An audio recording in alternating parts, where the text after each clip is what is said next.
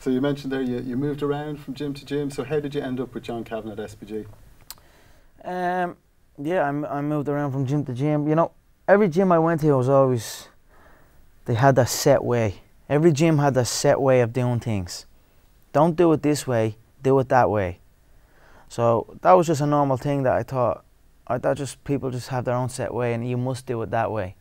You must stand this way, you must kick this way, you must punch this way. But with John, when I went to John and I met my coach John Kavanagh at Straight Blast Gym, it wasn't like that. He had a more open mind and he encouraged different movements. And I'd never experienced that before. I'd never heard a coach say that to me before. And that stuck in my head. You know, I thought to myself, you know, this guy is thinking outside the box. You know what I mean? That he has a vision that everything works, and he encourages every movement, because ultimately there is a time and a place for every single move. So I just knew when I met John, and when he spoke, it made complete sense to me, and that was it. I stuck with him and he stuck with me, and the rest is history. And was it meeting John and training at SBG, is that when it shifted from learning martial arts to seeking perfection in human movement? 100%.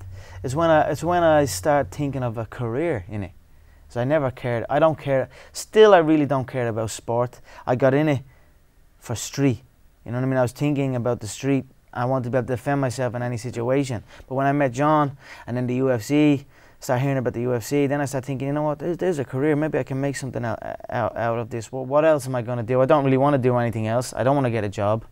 I don't want to have to get up and I don't want to listen to a boss or do all that. You know, so this is an option for me. So I stuck with it, and John encouraged it.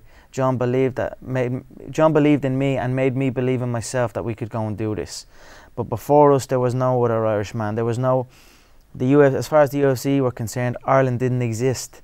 So it was still just a dream for us, you know what I mean? But definitely when I met John and when I started training in Straight Blast Gym, I started realising I can make a career out of this.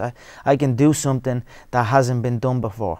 I can show the Irish people true martial arts, something they have never seen before.